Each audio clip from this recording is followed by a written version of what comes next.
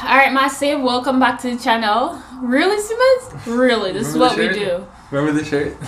Alright, so today we're going to be talking about the fact that I almost went to Jamaica with this guy and came back by myself. Now it's funny, but when it was happening, it wasn't funny. So without further ado, let's get into the video and just stick around for this insane story time video.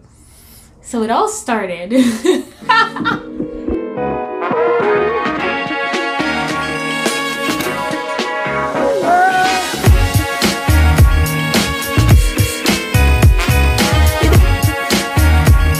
So it all started on a bright Sunday night. It was like January, what, 8th or something when we came, like the last day in Jamaica. The last day in Jamaica, but I can't remember. Let me tell you. It was probably a Thursday. It was a Thursday. Because we came back and then we went to Lithuanian on Saturday, right? Yes. Let me tell you. Stop, come on, we're losing light. We're losing light. Come on, we gotta tell this story. Left me out, man. Come on. Yeah, it was January 9th, actually. January 9th. I think it was a Thursday. It was, that's why I'm saying.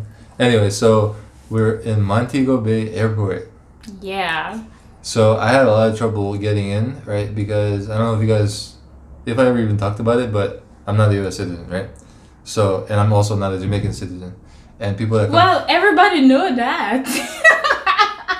Based on what? Never mind. Right. So, when I went down to Montego Bay, and then I did some research afterwards, apparently most people that have passed through there are Americans or Jamaicans. Or people from other CARICOM countries. So, because I am there with my bright red EU passport, they were looking at me like, what the hell is this guy doing there? Yeah. So they took me to one person, next person, the kiosk wouldn't take me. Then on top of that, not only am I from the EU, but I have a green card. So how are they gonna treat me? Do they need like a visa for me? What happened? About 2 hours later, all good. You know, I got my paper visa that they printed for me. We were on our way. On our way back, it was a big line to start. To get up there, a big mess, and they were putting people on a flight that was going to Florida before us, even though we were in the line before them, and they came there long after us and their flight was about to leave. So from the beginning, I'm just setting the mood that it was bad to begin with. I think I don't want to oversimplify or be too general, but the Jamaican lack of understanding of what time is and that concept is definitely a part of that. Right. Well, let's stop there because, you know, people are going to get offended when you say that Jamaicans don't understand time. So let me clarify.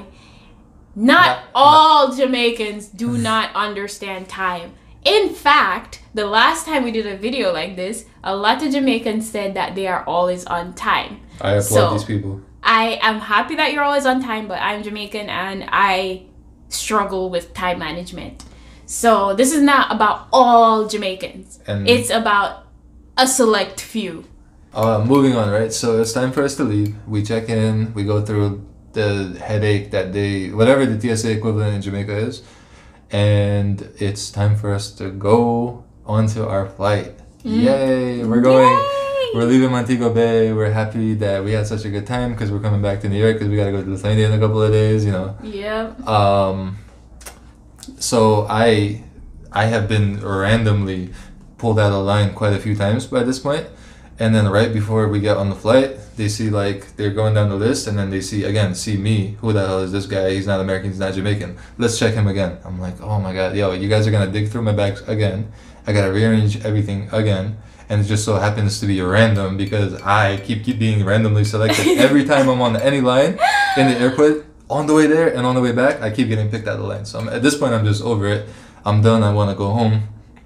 And the lady takes my bag. She starts looking through everything. And I'm like, dude, like you could pick through you could pick through whatever you need, right? No. That's not what happens, right? So they pull out Simas out of the line, right? So I was like, okay, Simas, he makes it seem like he understands a lot of Patwa, but he understands a lot of Patwa that I speak, and now he's getting used to the way my mom speaks. So because of this, I said to the lady, he doesn't really understand the accent that well if it's not through me. So I might need to tell him what you are saying. You know what the lady said to me? Go on over there, so go stand over there so right now. I didn't ask you anything. And then I'm just like, the nerve. The nerve. I was just trying to help. And then I went and I stood. So then I came back because I was still dissatisfied because I saw that Simas was very, not scared, but I could see that he was not comfortable with the situation. So I said, I was just explaining to you, you know, that he doesn't speak the language, doesn't understand the accent, so I need to help him. So then... She just said, oh, he'll be okay. He'll be fine. Yeah, he'll be fine, he'll be fine. And then I said, well, fine, that's fine. And then I said something. I can't remember what I said. I know what you said. No, that's not. But it must have triggered me to say something like that. So she said, no. The second time when I came to say to her, you know, I'll help him, blah, blah, blah. She said, you know what? Sit down over there. So me search your luggage too. I'll search your luggage too. So then I was like, fine. You can't even take off my clothes if you want. Because I know I don't have anything, right? So... And then the next lady knows, so them tag team me, two of them per one. Say, yes, she disrespectful. Why should I say something like that for the other lady over there? So me I say, wait, no, this not, right? So then when you look, Simas he's done being searched, right? And they sent you to stand in the corner. No, they sent me to go on the plane, but I'm not going by myself. Right, they said that you can go on the plane now. So then they were searching me at this point. So Simas, with his New York self, took out his phone and started recording them searching me. I don't know who told Simas to record. What happened? What happened? There's no sign that says I can't record. That's true. In Denmark, there's a sign. In New York, there's a sign. In Lithuania, there's a sign. In Latvia, there's a sign. In Sweden, there's a sign. Every airport I've ever been, there's a sign, but not Montego Bay. Right. So if Montego Bay is telling me I can't record, then I won't record. But Montego Bay is not telling me that. So they sat me down. Yeah. No, I'm telling what she said. She said, sit down right now. I'm going to call the cops on you. I'm going to call the cops and delete everything off your phone right in front of me. So Simas took out his phone, deleted it. You deleted it, right? Right in front of her. He deleted it, and then he's like, so can I go now? Yeah, so what do you want from me, right?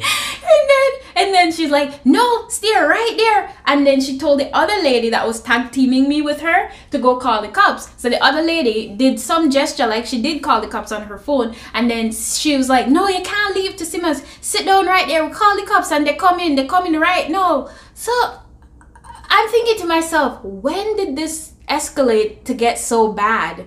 So because I'm still like not understanding, because I'm still there being searched, right? So then I said to Simas and then she was done searching me by this point. So then I went to go stand in the same corner that they put Simas in. So it's like we're alternating in this corner. So when I was over there, I said to Simas, you know what? So they put me even further behind where I can't really communicate with him and I can't really like see him that much. So I shouted, if you don't feel comfortable, ask to speak to the supervisor. And then the lady, she was like, you can speak to the supervisor. Who cares? I'm not here. So I'm saying, yes, call the supervisor, please. Supervisor came. What happened?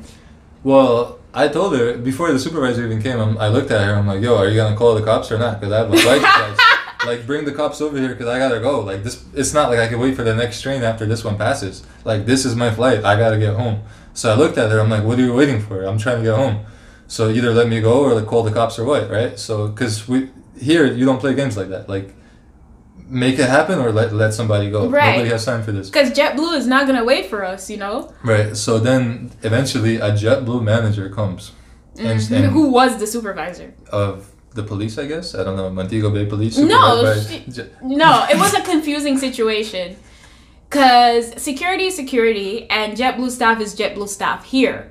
There, security and JetBlue staff worked together. So we didn't really understood that dynamic in the first place. But she came and you told her the situation. I told her, I said to the like, lady. Okay, what do you, go, please, like get out of here. I said to the lady, you know, I was just explaining to her that Simas doesn't really understand the power that much if it's not coming from me or my relatives.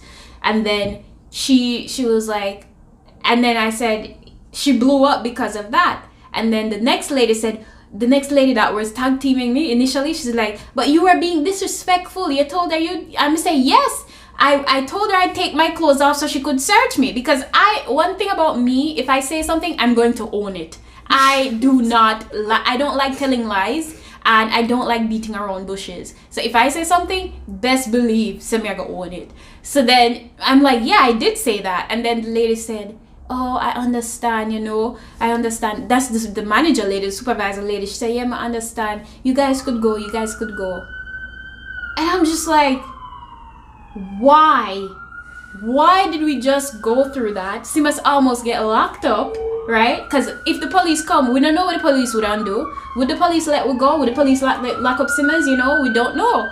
So it's like the whole situation was all for nothing, because there was no reason for her to act like that, because I was trying to explain to Simas what she was saying, Because I feel like people don't realize that Patwa is spoken differently based on your parish, right? And at the end of the day, it's still the same Patwa. But if you're not from an English-speaking country in the first place, and if you're not like familiar with Patwa, you probably just won't understand it.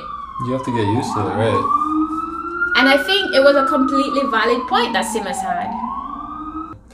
I don't even hold any anger because I left it in Jamaica, right? So it's just a really bad taste in my mouth that I had like such a good experience for the most part over there, and then like on my way out, it's like that had to happen, just let me go home. Like I had a lot of good times, I ate a lot of good food, I made, met family of yours that I haven't met before. Like it was all good until but that the entrance was horrible, but the exit was beyond that, right? At that airport, if I go to Jamaica again, I'm gonna not go there again, because I don't know, I've never been to Kingston, the airport, the city, or anything, but if I go there, I would like to have a different experience. And I have read plenty of bad reviews about Montego Bay in particular, that they're just very unprofessional, and then unfortunately I saw it for myself, and I emailed them, I contacted everybody there, so I hope that person's no longer working there, because she clearly can't handle the job. And it was all for nothing, I think. And I don't know, comment down below if you had a similar experience at that airport, or somebody that had that experience at Montego Bay Airport. Anyways, that's it for this story time vlog, and I hope you guys enjoyed it, because now looking back at it, we're definitely laughing about it. But during the time, when I saw Simas so angry, my body just started get hot. Like from head go down to toe, I just start feel hot. And I felt so angry. But yeah, that's over now. But like 10 minutes into sitting on the plane, I was calm, and you were just like... Yeah, but we, because we can't butter. Anyways, I think this video is probably going to be too dark, but we'll be at it. Yeah. Anyways, guys, we'll see you in another vlog. Yep.